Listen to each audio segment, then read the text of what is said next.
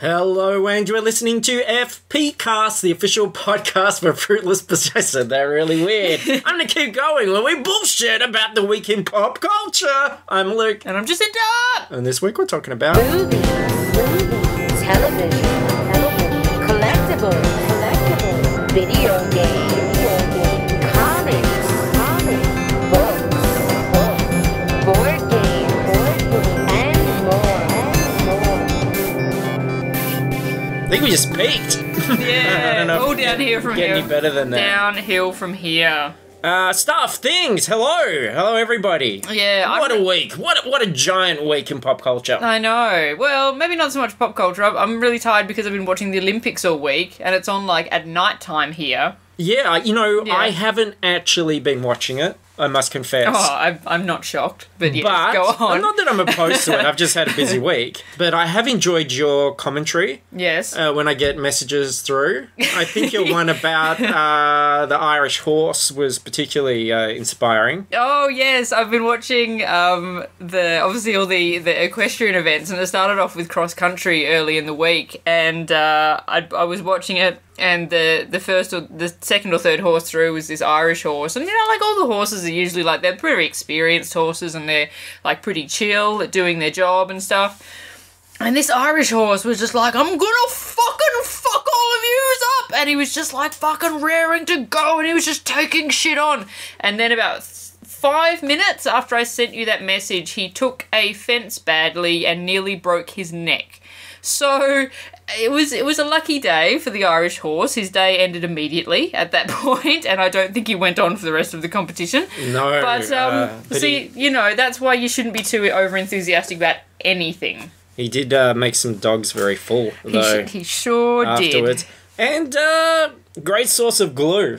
Yeah. Horses. Absolutely. I imagine there's lots of, like, the stationery cupboard at the Olympic Village is very well stocked now. If I ever have to stick one thing to another thing, I'll always look out the window and see if a horse is clip-clopping by. Uh-huh. Yeah. Look, can we go back to basics just for a second? Really? So the Sure. Olympics. Yeah. It's a sport. This is a sports thing, right? It is like the biggest sports carnival in the world. Oh, right. Where all the factions have different flags and everything. There's 5 factions, of red, yellow, blue, black. Close enough, yeah. Yeah. Yep. They've all got... Which ring are we? We're the... I don't know. Maybe like the yellow and the green one. Going for gold. Going for gold, Aussie. yeah. And how are we going as a nation? We're going okay. We had a strong start, didn't we? We did. At the end of, like, day one, we were top of the medal tally, and we were like, right, shut it down. We're done. This is excellent.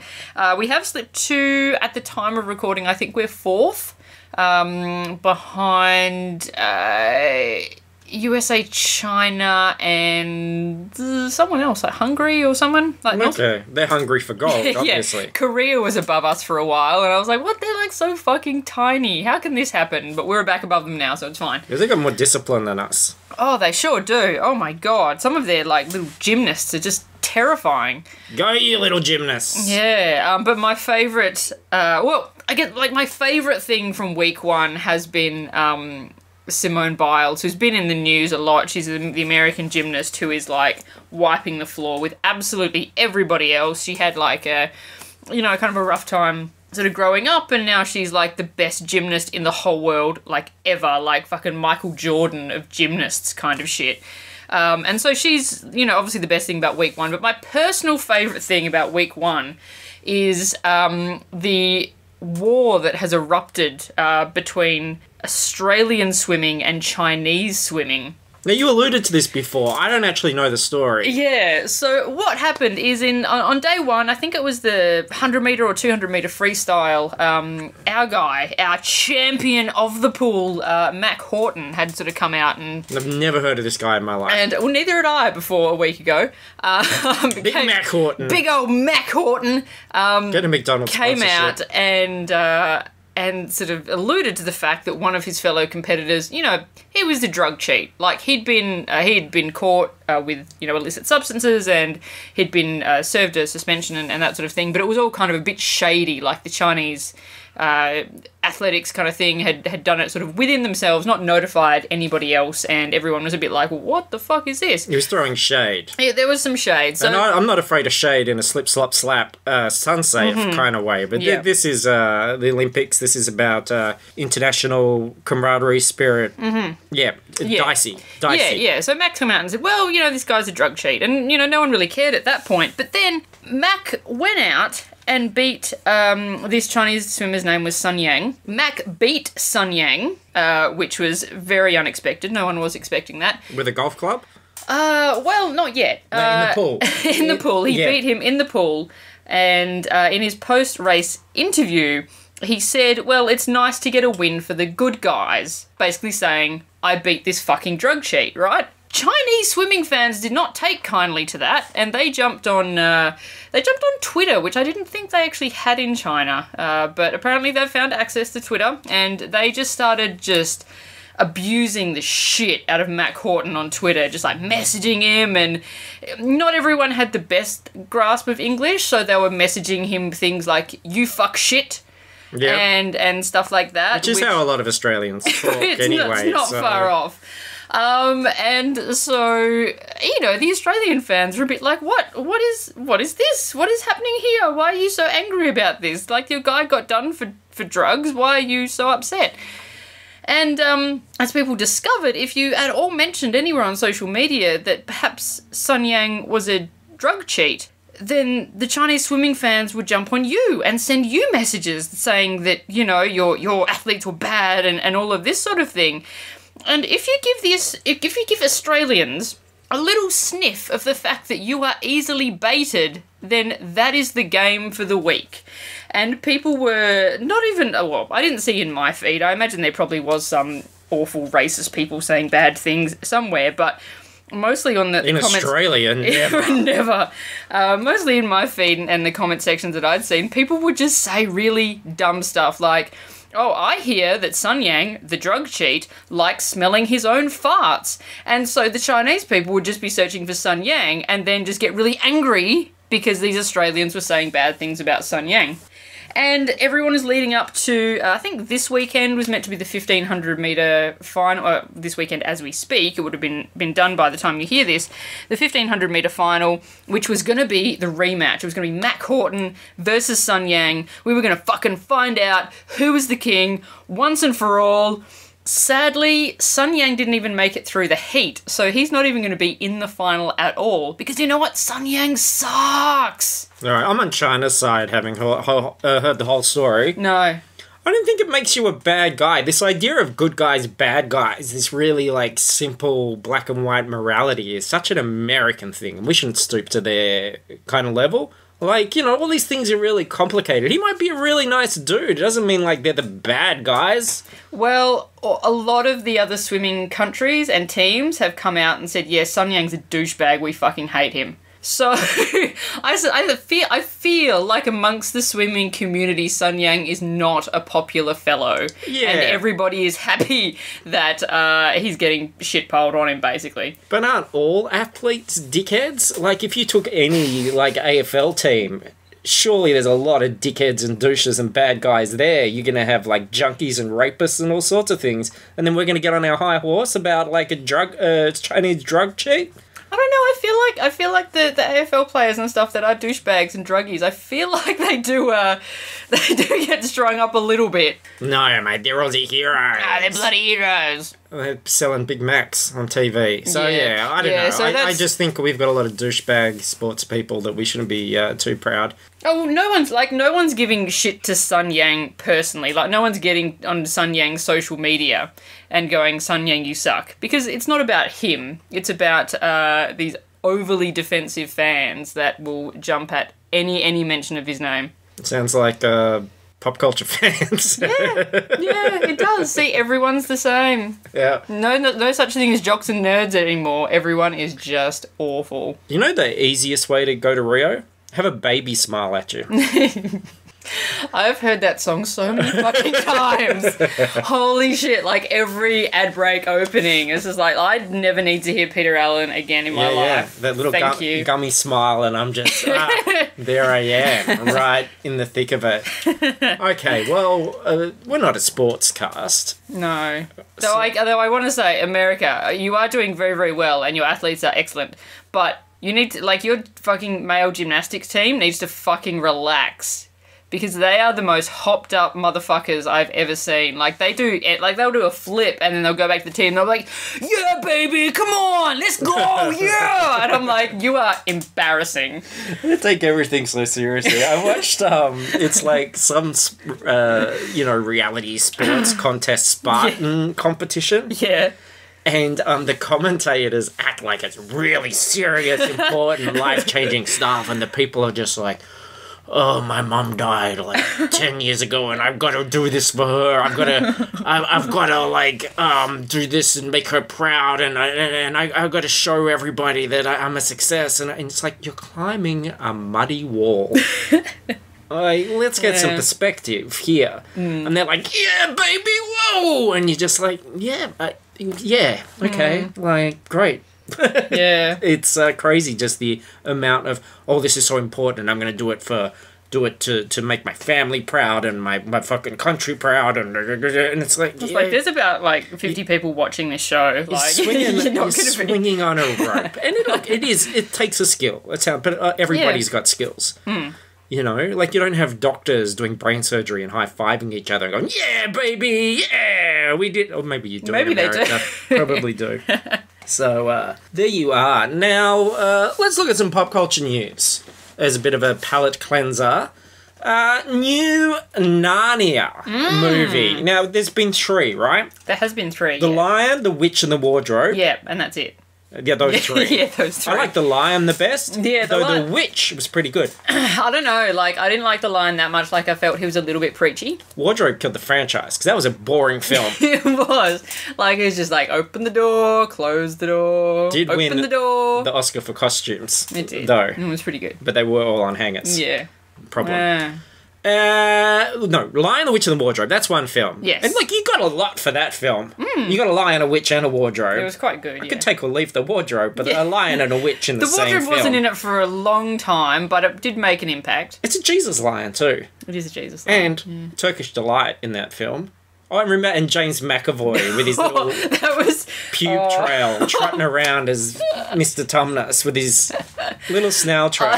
Here's the trail to Fantasyland.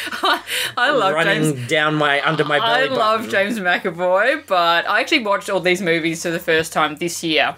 And I was uncomfortable looking at him. Yeah, he was less Mr. Tumnus and more Mr. Bumfluff. And then it was Prince Caspian. Prince Caspian. Yes. Yeah, and you're like, who's this guy? He's the most handsome man I've ever seen. But there was a war. That was quite good. There was battles. There were animals and stuff running around. That one was fighting. actually really good. Like, I'd heard that the Narnia movies were like okay, but not that good, and I really enjoyed Prince Caspian a lot.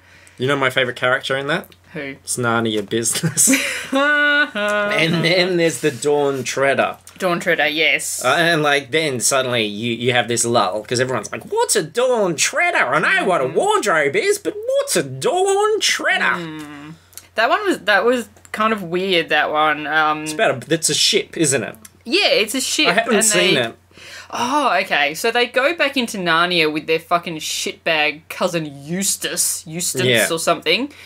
And he, like, turns into a dragon or something because he gets greedy. And isn't there a mouse with a sword? Yes. There you go. I don't know if that's just in the one movie or if he's in a few of them. But anyway, yes, there is a mouse with a sword and there's, like, a talking fox and some badgers and all sorts of shit. Shit. Sounds great. Yeah. So I finished these movies going, man, I'm so upset that they didn't continue these because, like, they're not amazing, but I still really, really enjoyed them. I think there's diminishing returns, though. Like you said, The Lion and the Witch already. Great. Bums on seats. Yes. There's a Boy and a Horse is one of the books. Yes. Oh, okay. Well, yeah, that's not as exciting as The Lion and the Witch. I don't know. Depends what he does with the horse. Depends who's playing the horse. Sarah Is Jessica it like Parker. Equus? No. I just dug that joke up from From 2002. the graveyard of old Sarah Jessica Parker jokes, which really mocking a woman's appearance is not very 2016. No, it's is not it? at all. I'm going to bury Absolutely not. that joke again Yeah. later. Remind me. Okay. If I use it again, it's because I forgot. But, this one is the Silver Chair. And that's not, like, Daniel Johns. No, and it's not the Australian band Silverchair. It is presumably about a silver chair. I haven't actually read any of the Narnia books. I had them all as a kid, but I I must have heard, like, at school or something, that they were a bit, like, religion-y or Jesus-y, and that was something that, like, I was kind of not into as a kid. Well, Aslan is Jesus. Yeah, well, yeah. And I was like, oh man, if I read like the Narnia books, then like I'm gonna become religious or whatever. Yeah, that's how they get you. And you know, as a kid, being religious was kind of like a weird, bad thing. It's social suicide. And and so I never read them. So I actually have no fucking idea what the silver chair is about. But I presume there is a chair that is silver. Yeah. So somewhere out there, they found the budget to spray can a chair silver. And it's going into production. Yeah, so apparently this one, the main three kids aren't in it as much, which I'm sure they're very happy about because those kids are all probably way too old now to actually come back and reprise their roles. But it does involve shitbag cousin Eustace. So there has been some talk whether they're going to bring that guy back or whether they're going to recast or what they're going to do. So I think it's a it'll be interesting problematic to see what happens. series going forward. You know how all this ends, right? I know that. Doesn't the girl choose to leave because she, like, meets a boy or because she... Okay, no, look. Something like that? Look, okay. You know, he was religious and everything got fucked up. You know at the very beginning of Lion and the Witch and the Wardrobe, they take a train to the uncle's house. Yes. And go on a fantasy thing. Yeah. That train crashed and they all died. Okay. So all that fantasy stuff is afterlife stuff, but they don't know that. Okay. So, yeah, they all got killed at the beginning of the first one. Mm-hmm. Yeah. Yeah, right. So it's fucked up. I can't imagine that movie. Where it's like, oh, and by the way, said Aslan. Everyone's dead. Yeah. Oh. You're all fucking mangled. Yeah, right. I read something the other day that there was something a bit, I guess, of its time, but where they were being very judgy towards the girl because... Oh, no, I can't remember now. Anyway, sorry if I just spoiled a 50-year-old book. Moral of the story is read more. Yeah. So let's talk about some Star Wars. Yeah, sure. Always. A bit of Star Wars happening. A little bit, yeah. This week. Stories of... And it makes sense that young Lando will be in the young Han Solo movies. Mm-hmm. Because, you know, we got to find out about the origin of Millennium Falcon. That's why you do these prequel films. You find out how everything began. Yes. I want to Because it see worked out really well for the prequel trilogy. Chewbacca get his first pubes. Yeah. How did he get his bandolier? Were they itchy? We don't know. Were they lumpy? Were they Marla? Nice. That's a deep cut. So yeah, and they've been talking about casting for young Lando. We know, of course, who Han is, but who's going to be Lando? Yeah, and I don't know. I don't think there's anything official out yet. So it's literally just the internet fan casting and going, oh, there are rumours of this. No, there's not. That's just what you would like. Oh, okay. So this is really non-news. This is just people listing black people. It is pretty much, yeah. I have seen a few articles like, oh, there's rumours about Donald Glover. And I'm like, yeah, from where, though? Just From your a house? bunch of Donald Glover lovers. From Donald Glover fans going, Donald Glover would be great as Lando. What about Robert Downey Jr.? Oh, like in, That film. Oh my god, Tropic Thunder. Tropic Thunder. Tropic Thunder, yeah. Why not? No, probably not. And yeah, obviously people have been saying Michael B. Jordan as well, just because, you know, he's a popular black guy at the moment, but I'm pretty sure that he's busy. What about John Boyega? He was good in Star Wars films. He can play a dual role. Yeah. I don't mind Donald Glover for it. Yeah. Really? I think that's... Like, at first when I read it, I was like, no, I don't think so. He's not really what... But, like, seeing him... I guess his roles in, say, Community and then Magic Mike XXL are so completely polar to each other that I think he would be great as Lando. Real talk, though. Yeah. I think Lando's become almost a sort of self-parody kind of character, but he wasn't. You know, he was very true to the era that he was in. He was, he's got some comic relief and stuff, but that whole flares cape, ladies man thing isn't really done for laughs. And the problem is now, like, someone playing that, do you manage to find Lando and play him straight? Or are you kind of playing what Lando has become culturally in our heads? And Donald Glover strikes me, just with his comedic background, as playing more what Lando has, our idea of Lando, as opposed to, you know. But then again, I think all that stuff's in really good hands, and they'll find the real dude. They're not going to do a swaggering pimp stereotype character. No, absolutely now, not. especially when Disney, to be fair, with what they're doing with Star Wars, and we're about to talk about the Rogue One trailer, really hitting diversity a lot stronger and harder than a lot of other people are at this point. So, good for them.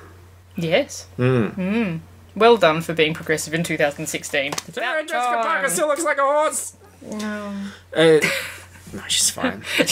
So, should we talk about the Rogue One trailer? Sure. On this podcast or just privately afterwards? Maybe just privately. Okay. Like, you know, no one needs to. No, I want to talk about it because it's really good. Look, I'm really excited about it. I think it looks fantastic. I think the images are amazing. The music's amazing. The snippets of characters are really intriguing. I certainly want to know more. I think it really does feel like a prequel to New Hope. And I think that's really to its benefit. I still don't think they're putting out the messaging that's going to explain exactly what they're doing for those that haven't been following it closely. Like, I still think there's going to be confusion about, hang on, is this episode 8, or where is this set, or etc. for people that aren't as invested. But, yeah. I don't know. I think that having Darth Vader in the trailer sort of sets up where in the timeline it's going to be. Yeah. More or less. It's just getting that messaging out really wide that they're going to be doing these sort of fill-in films in between. But it always struck me as a sort of weird outside thing, them doing these anthology films in between the episodes. And there's something about it now where it feels like, oh, no, this really, apart from the fact that you can't number it because we've got a 4 and a 5, or a 3 and a 4, rather, this feels like it's a 3.5. You know, it feels like, because we will see the whole setup for the Death Star and everything, that this is going to be a perfect film to watch before New Hope. And by all accounts, I think what we were told initially is that Rogue One finishes 20 minutes before New Hope starts. So we also know that Vader plays a small but pivotal role, and I reckon he'll get unleashed at the end. So basically, you need a victory in this kind of film. You'll have the rebels, they do it, yay.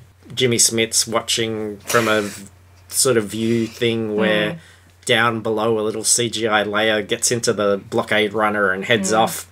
And then the Emperor's like, okay, Vader, you're up. We're going to unleash you. We're going to bring out our other weapon.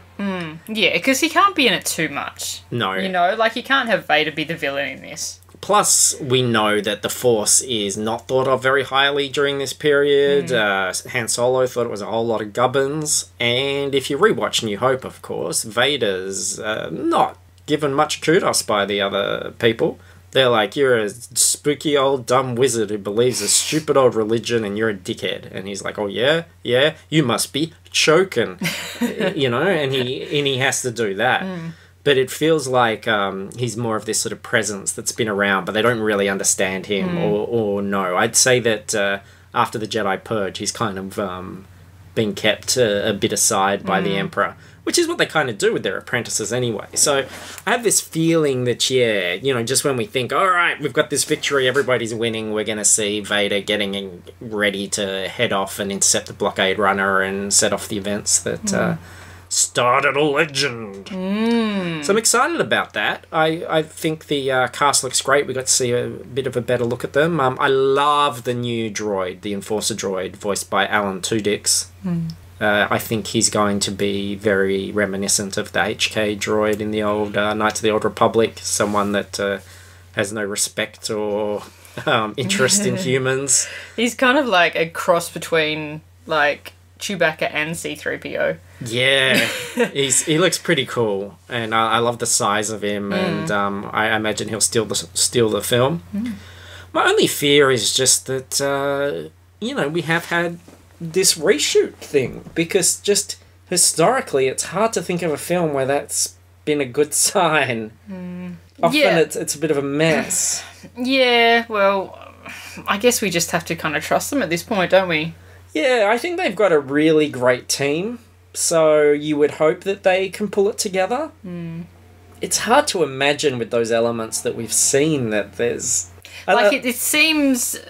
like, I guess with what we know about the movie already, like, it seems relatively straightforward.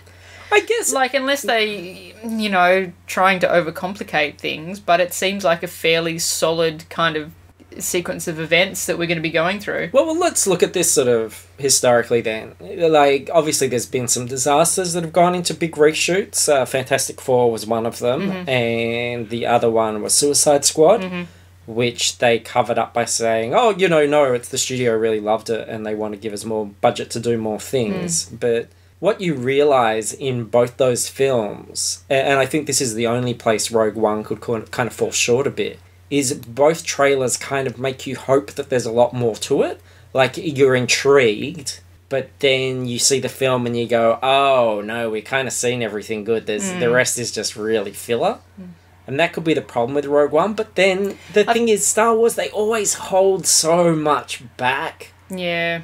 And I feel like even if it's not a heap more than that trailer, like, I feel like there's still enough of a kind of goodwill and connection there that, you know what, if they're fighting AT-ATs on a beach and, that shot where they shoot that AT-AT with the rocket launcher thing and its head sort of whips to the side, I love that. Like, and if they just give me more of that, then, like, that's okay. And Force Awakens did a pretty fair job of holding stuff back.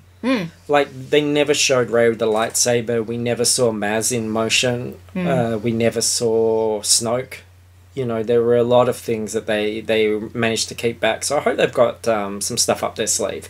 The two alien characters, I think Pad is one of them, and I can't remember the name of the other one. But they're not in the trailer either. So there's certainly stuff that... And we know they're part of the team and prominent enough to have Lego figures and pages in visual dictionaries and things. So there's certainly more than... we've seen so far. Anyway, look, fuck. This is like trying to convince people to drink Coke. It's you should go see Rogue One, sure. Yeah. It's December. It's great because it's sneaking up.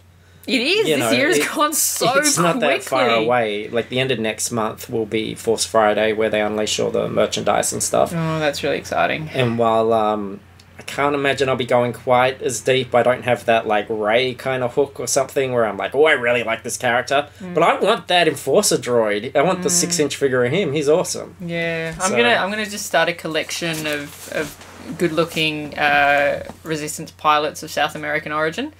I feel like Star Wars is really supporting me in this quest. They were flying the U-Wing, which is the first time a U-Wing has appeared. Very nice. Yeah, so that's kind of fun too. You win, we all win. Something. Something. And then the other trailer is a sequel to my favourite Christmas film of all time. One that we've threatened to watch with you on the podcast a few times. We've said we should watch it, but we never have. Well, I will watch it before we see this. I promise. Bad Santa 2. Now, I love Bad Santa. I love Billy Bob. I love the cast. I'm very excited about that. I think the trailer works well. It's funny. It's in a really just unapologetic, fucked up kind of horrible, offensive way, which is what the film should be. My only reservations is that it's not Terry Zwigoff directing, which, it's not a visual trailer. It's not a pretty trailer, and it almost looks a bit TV movie, in fact. Whereas, Terry Zwigoff directed Ghost World, and it had a little bit more substance to it. So, yeah, I don't know. But I just really excited about spending more time with those characters, especially seeing their fat kid as an adult. That's amazing. Yes, I'm sure I'll have more of a reaction to that after I've actually seen the movie. But yeah, no, I did laugh in the trailer, but there was a couple of times that I laughed and then felt really guilty immediately afterwards. Yeah. But that's exactly what that character should be. It should be completely unapologetic. It reminds me of, like, I think Jason Bateman's character in Bad Words was sort of riffing off that same kind of character. Just someone who is going to say the most inappropriate thing and doesn't really have a big redemption arc either. And we've got new cast members like Kathy Bates and Christina Hendricks, so there's a couple of things there that get me excited. It was interesting when you scroll down on that and literally the first fucking comments were like, I hope Christina Hendricks get her tits out in this. Because we were looking at it on Ain't It Cool News, which, if you want a indication of just how fucked up and non-progressive the internet still is, that comment section is just vile. Oh my god. And yeah, it's always always like that. So yeah. Whereas my little reference to it was subtle, classy, and deniable. Yeah. Yeah. See? I'm a gentleman. Baby steps.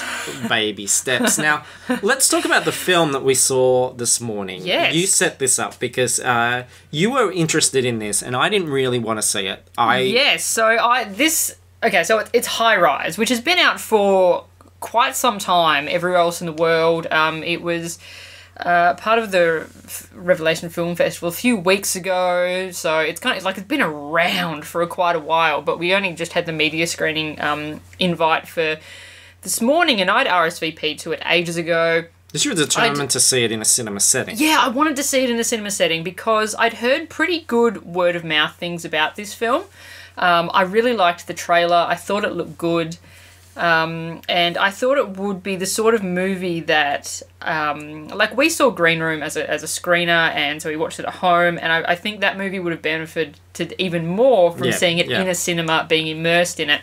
Absolutely. And so I was very determined to see this movie in the cinema, and you spent most of the week trying to derail this. Yes. And insisting that we go and see Sausage Party instead. I really want to see Sausage Party, and I'm not going to make this all about Sausage Party because there's enough sausage parties out there, but it's reviewing really well.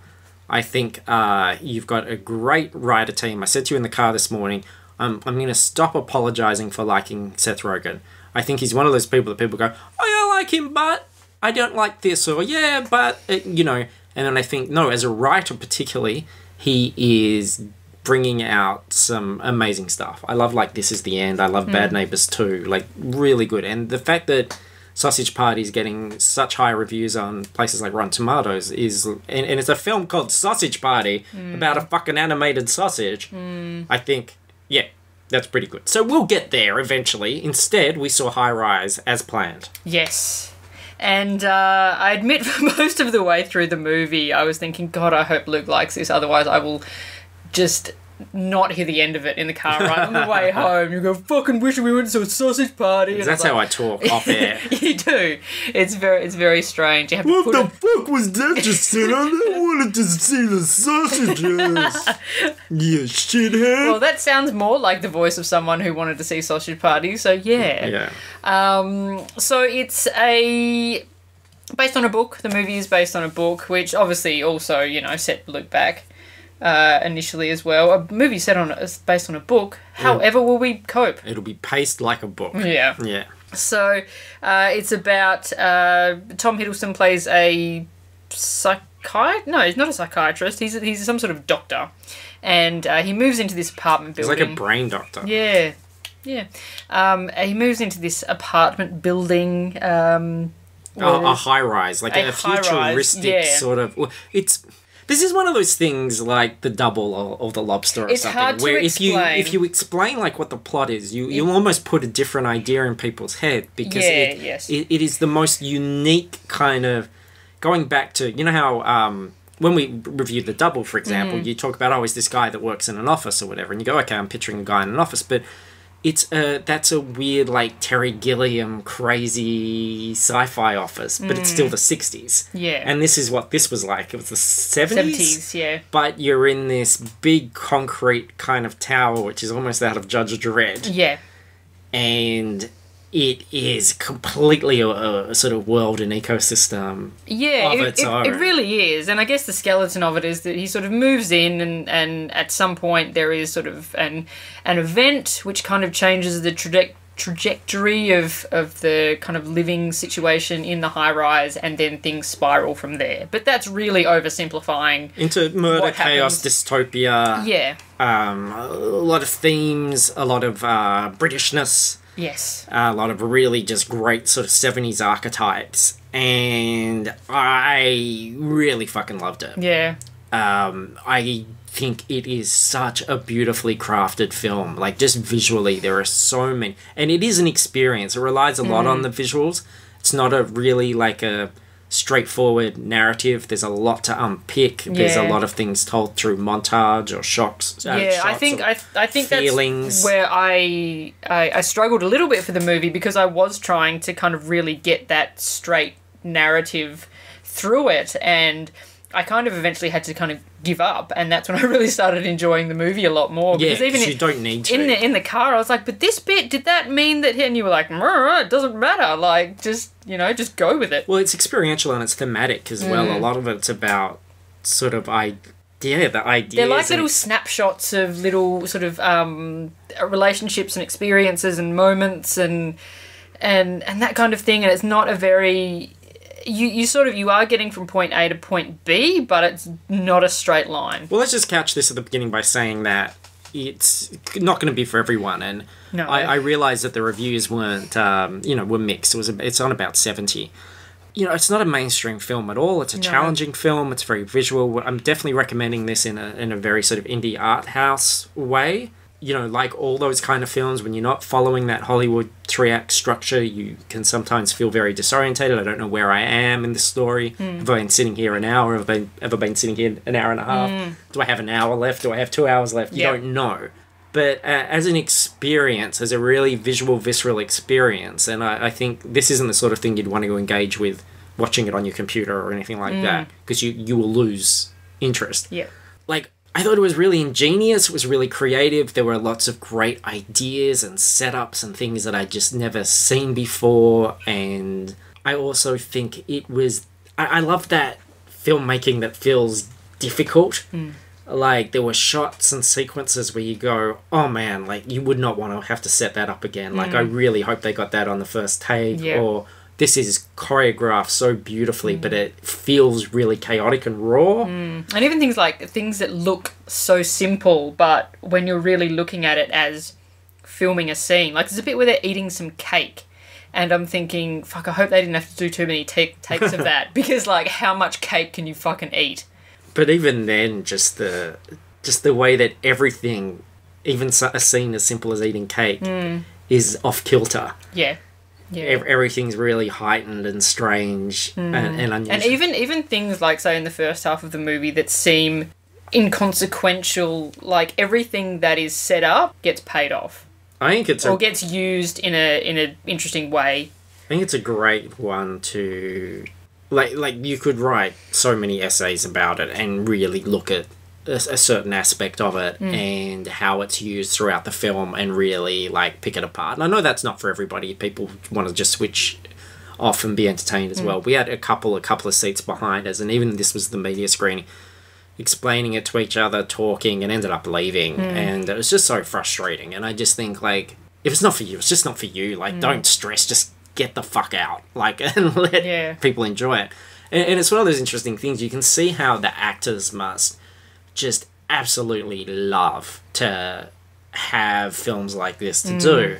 And you think, we waste so much time and there's so much fucking noise on the internet about all your Batmans and Supermans and all those kinds of things.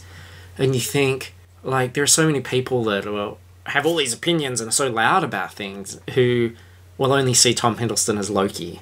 Or, you know, look at Luke Evans in this. I've never seen him do Like, a that's role like this. the star performance, really. And then there's people who will only ever see him as what, fucking Bard the Bowman. You know what I mean? Like, it's so good. But people don't support these films. They'll see these films. Or we'll go, oh, there was a lot of pretentious shit. And we'll just ignore it. And it's like, well, you don't love film. Like, it just made me realise some of those angles and shots and palettes and everything. You realise how, and we've talked about this before with blockbusters, how staid they are a lot of the time. And I don't know if that's budget time or whatever, but where it's really like, here are 2 shots of people in a room or a corridor or a control room or the Quinjet or whatever, and they're talking. There's nothing special about how it's crafted, nothing iconic about how it's shot. And then, and now here's the big action sequence, which is all CGI and animatics and everything. But they're really just going in and shooting things very simply. I saw this great YouTube video, which I should watch the series because it's something that interests me. I think it's called Every Frame is a Picture or Every... something like that. It's probably very, very famous and people are frustrated that I'm fucking it up. But the one I saw was about comedy. Okay. And showing like how American comedies are directed and showing all those sort of Judd Apatow style films. And because of their improvisational nature and everything, they really are rooms, cameras, let the people talk. And I love those films. I think there's definitely a place for that stuff. I think there's some really great things. But he compared it to Edgar Wright and Edgar Wright's direction and going through the way people enter scenes, leave scenes, the angles, the way of showing something through a montage or aspects of something, and you would go, oh, once you see it presented like that, you're like, wow, this is such interesting visual storytelling, and it's stuff that we don't see very often. And if you only see a few films a year and you're only seeing those big blockbusters, you miss out on a lot of this stuff, and it probably is alienating and challenging, and you're not processing it in the same way. Like, that's why I get pissed off at people talking in movies, because I just think, you're just missing so much of the experience. It'd be like having really intense sex and talking about, like, the washing up downstairs. You know what I mean? It's like you've got to give yourself to the experience. And if you're not willing to do that and you're just like, oh, that's the girl from such and such while you're watching a film, then you'll never transcend that. You can't have that. And then it's like, I think that's probably the opinion. Like, those fuckheads behind it are probably the ones that get online and go, oh, it was a piece of shit. Yeah. And you think, like, we shouldn't be listening to those opinions. I think, like, you don't deserve to have that opinion because you didn't even give yourself to the experience and the process. There you go. So fuck them. It was great. And the thing I really loved is that even though it's essentially an indie-ish movie and not that many people are going to, I guess, probably see it or appreciate it, there is some really, like, kind of iconic imagery that is going to stick with me. Like, I loved all of those shots with, they're promo images as well, so it's not really spoiling anything, but with Hiddleston with the paint all over him. He looked like that was such a wonderful image. And the reason why he does that, and it's not, like, explicit, but all the sorts of things you could write a couple of thousand words about why that's important to him and why he does, like, that's all great. A lot of stuff to chew on there. And you've got fucking Jeremy Irons as the architect of the whole building as well. I mean, there's some really great people in there, and it looks expensive. For me, it had that sort of complete, solid, no compromise, we did everything that we wanted to do look, where at the same time you're aware that you can't have had a lot of money for this just because of the nature of the kind of film that it is. In the same way, like, you know, you watch Snowpiercer and you go, well, fuck, like, this is great. Everything's there. You've got all this stuff, but no one knows about this film. You've got all these great people, but everything feels like it should be where it is. I mean, I think, you know, it's a very different film to Snowpiercer. And Snowpiercer's less challenging. It's more of a crowd pleaser, right? That's something I'd say, no, go and watch it. Because it's got momentum, it's progression, whereas this lacks that. Yeah, this is much less accessible than Snowpiercer. Yeah, really glad that we saw it. And especially, interestingly enough, in opposition to, say, going and seeing Sausage Party, which I still really want to see, but you go, I wanted to go for the easy, understandable, that will make me laugh, 3-act structure. Like, I can't imagine what the, you know, made-up conflict is for Sausage Party. And instead went in and really saw a movie. And I'm glad that we can kind of balance that and do those things. And that this podcast allows us to do that, I suppose. That's really cool.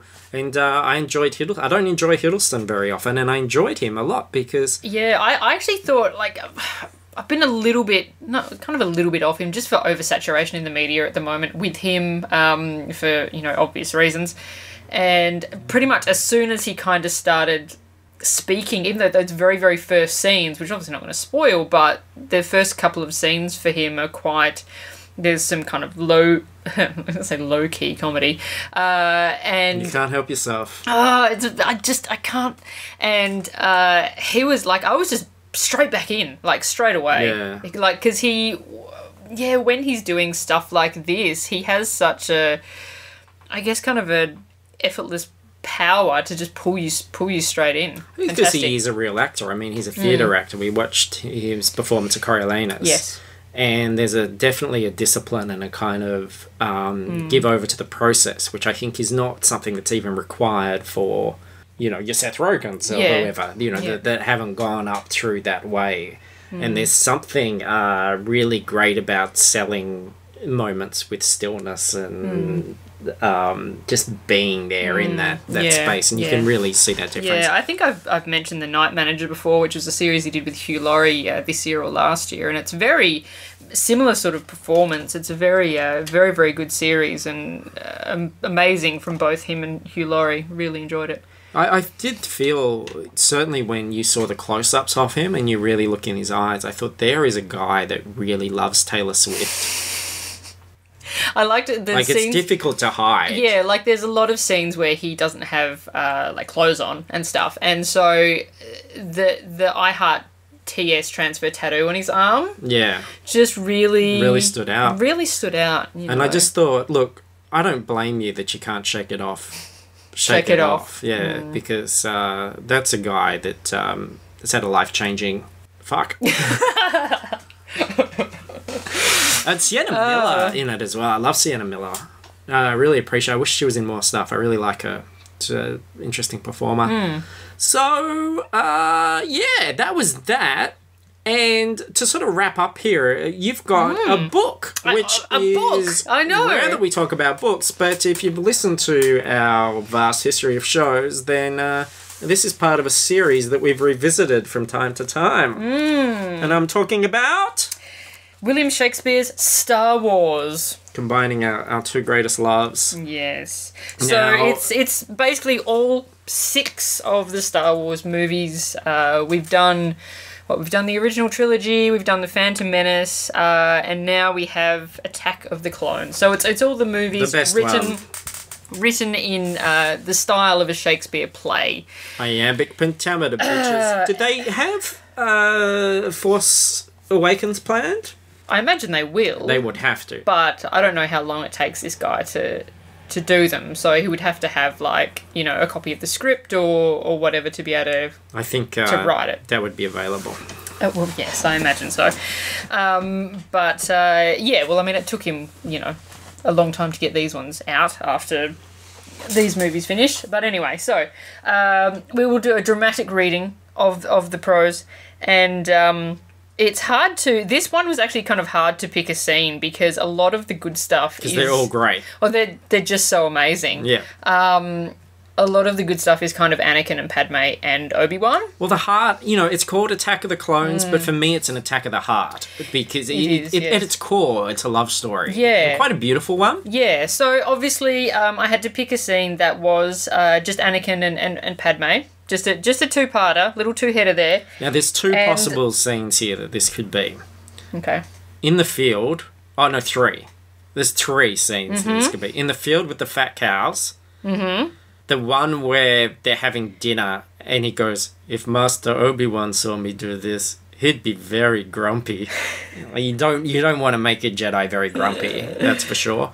Or when they're in the chariots going out into the arena and she just finally fucking snaps and goes, sure, I love you as well. Because she thinks she's going to get killed by a cat thing. Mm-hmm. Well, all 3 of those were the contenders. Yeah. And I know my Attack of the Clones. I ended up whittling it down to the field with the cows. Yep.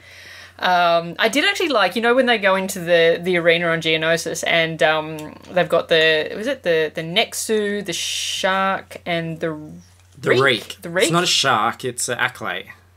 Oh, these are sharks. Yeah, okay. Shacks? Shacks. S-H-A-A-K-S. Shark. Yeah, shark. It probably is shark, because Shaq T is a Jedi. Yeah, and that's 1A? Yes. Yeah. So these must be sharks, and these are the cows. But they're not sharks like Shark Week sharks. Dun, dun, dun, dun. No, but the three monsters, the three beasts, they have lines. Oh, right. Yeah, they speak. And I was just like, man, if only we had a third person, we could have done I could have been the Nexu. I have a Nexu right here on my shelf. Look at him. He's pretty cool. Got a big old Acklay there too. He was trying to get her. And I've got him. Oh. He speaks. He does speak. Isn't that crazy that there was a Nexu in Reach? He's the one that tries to rip off Padme's clothes. And yes. he almost gets half of her top off, the crafty little bugger. Mm-hmm. Just like a Nexu to do that, to try that. I wonder if that's what he's talking about. And look, the trigger is his tongue. You press his tongue. Oh. Wow, so you got to stick your finger in his mouth. Do you believe those batteries have lasted so long and not poured corrosive acid on everything on my shelf? Craziness. Fantastic. All right. Okay. So, how about I play Padme? Well, this 2016, gender swapping is a big thing. But yeah, you play Padme, just for ease of listeners. Theatre of the mind. All right. I am a kind of roguish Anakin time. Anakin. So we're going from here to here. So not a long scene. My love, my joy, my senator, my queen, to hear her laugh doth set my soul to sigh. What light is light if Padme be not seen? What joy is joy if Padme be not by? Let us have sport and merry make the day. These beasts are beautiful, yet can be rough. May Jedi over such as these hold sway? Methinks my skill and strength shall be enough. Anakin jumps onto a shark and begins riding it. Behold how like its master thou dost ride. Forsooth thou hast a senator impressed. The creature is with vigour well supplied, and by some rage it now doth seem possessed. The shark throws Anakin to the ground. Ah! My strong protector, oh mine Anakin! My soul did cry as I beheld his fall. Padme runs to Anakin. Excellent, sharks. You did a great job, sharks. Speak thou, good Annie, hast thou injured been? Be thou not broken by this creature's gall? Ha ha, my chuck! I do but jest by schemes, and yet thine eyes, they show thy care unfurled. They are the books, the arts, the academes that show, contain, and nourish all the world.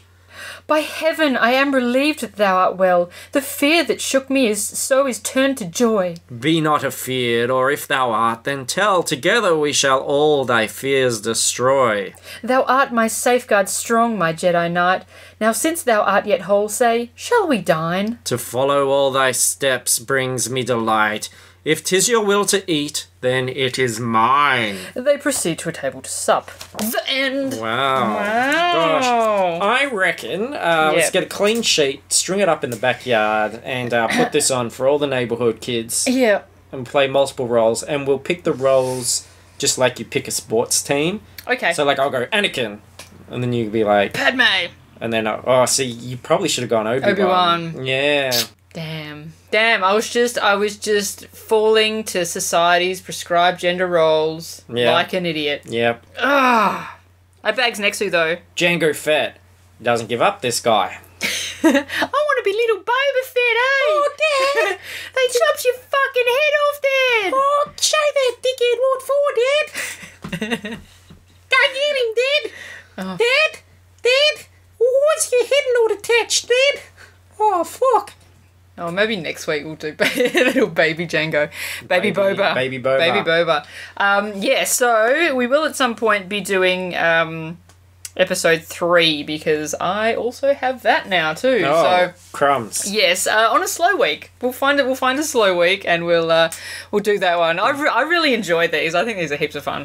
There you go. And because the prequel ones, they also have. I haven't read this properly. I just skimmed through it to get a scene for us. But they have a running theme of Jar Jar Binks is not actually the idiot that he appears in the movies. He's actually, actually very smart and speaks normally, but he just portrays himself as a jester so that they do not take him too seriously, and he can go about his wily means. Just because you spake does not make you intelligent.